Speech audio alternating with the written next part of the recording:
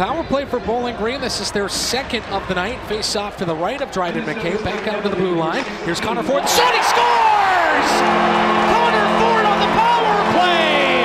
And the Falcons draw first blood 4 seconds in! Brandon Cruz will seal it on the near side boards, trying to send it back down low into the corner. That's Craggs, picked up by Cameron Wright. Bowling Green resets on the power play that has 15 seconds to work with. Tim Theochardis back over to Will Cullen. This drive, and that one's blocked. Cullen gets it back. Theochardis power play down to 5 seconds. Theo wrist shot, bouncing out front, shot, score! But they're going to wave it off. Goaltender interference, I believe. It becomes a goal for Bowling Green. Again, we weren't sure what was happening. Usually they come out of the penalty box and point. They did not. They came all the way to the Minnesota State bench to talk to Mike Hastings, who I guess was not happy about it. And then right after they talked to Coach Hastings, they pointed at center ice. It's a goal, and it's 2-0 Bowling Green to Falcons. Scheid working his way in deep slot, feeds it across. This is Toomey again.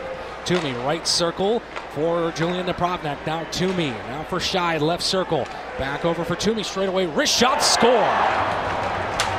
And it's 2-1 on the power play goal. Parker, Toomey. Andy Carroll back into the offensive zone. Waits, shoots, score! Through the 5-hole of Aradop, who, by the way, did not have his stick. And with 2:36 left in the third period, the Mavericks have tied this game at 2. So 2:24 left in this game for have a clear winner and a clear loser.